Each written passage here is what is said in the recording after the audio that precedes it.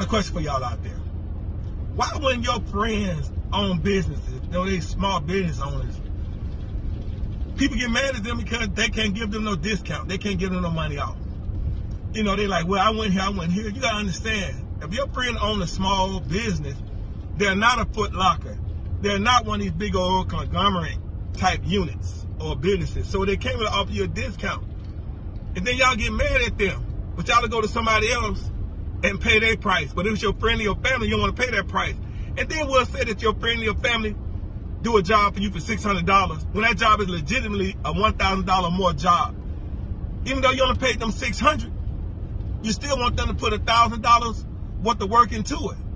And then when they don't, you want to talk bad about it. I never understood that. So this is what I tell y'all out there.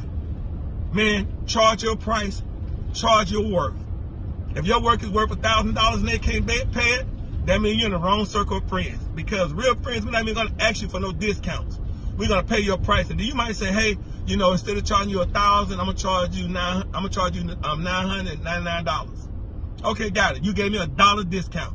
So you, my friend, you help me out by helping me save $1.